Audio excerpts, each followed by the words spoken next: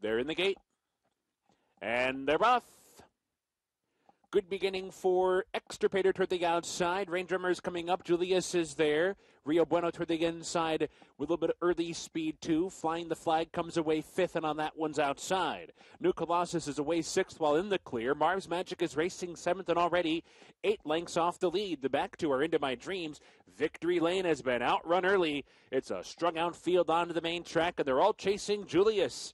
Julius very keyed up, leads by 3 lengths down the back stretch, trying to settle down now. Rain Drummer on the inside is running in second. Rio Bueno moves up third outside. A break of 3 lengths back to Extirpator, who's alongside a New Colossus. Then it's Flying the Flag, followed by Marv's Magic.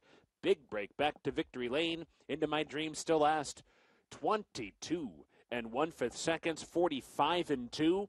The pace is swift indeed, and it's Julius onto the far turn in front, leading by 2.5 lengths. Rio Bueno moves up on the outside. New Colossus is on the move, fourth, third, now second, coming after the lead. Flying the Flag is picking it up, forced to go to the outside. Extirpator's got a shot as well. At the top of the stretch, they've caught Julius. Julius gives up the lead to New Colossus, who's off the turn and opening up to lead by 2.5, now by 3. But Flying the Flag on the outside has moved into second and is closing in with 1 furlong to go. New Colossus, the lead's down to a length. Flying the Flag on the outside has collared. They brush right outside the 16th pole. Doesn't matter. Flying the Flag has taken over and is opening up, coming down to the wire on the wrong lead, but nonetheless has won it.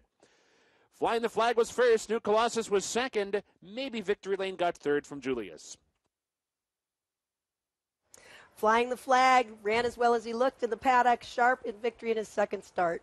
Yeah, and the horse that was the pace setter here, Julius, the second choice at 2-1. That's an interesting ride because he was getting out